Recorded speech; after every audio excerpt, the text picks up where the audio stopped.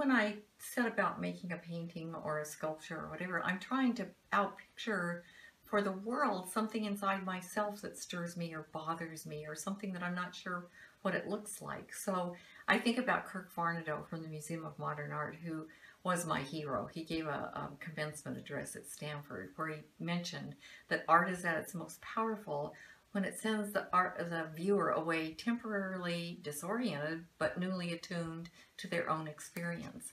And so I too am trying to be newly attuned to the world around me. I'm trying to see it, because that's how I process it. I don't write, I don't make music, I make a picture, and that tells me something.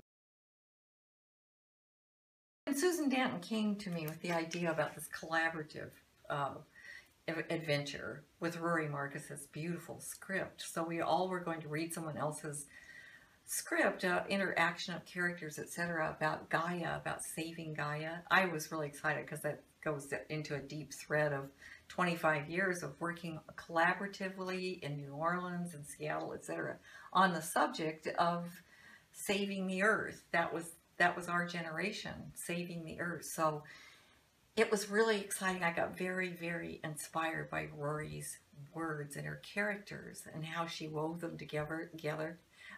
So anyway, from that came this painting that was all about how interactive the whole system is, and the fires, then the floods, the hurricanes, the tornadoes, whatever, they're all part of this bigger system that dictates how the earth is formed, what it looks like, deserts, oceans, whatever. So there once again, I'm using that blood red as a symbol for the energy of Mother Earth, the lifeblood of Mother Earth.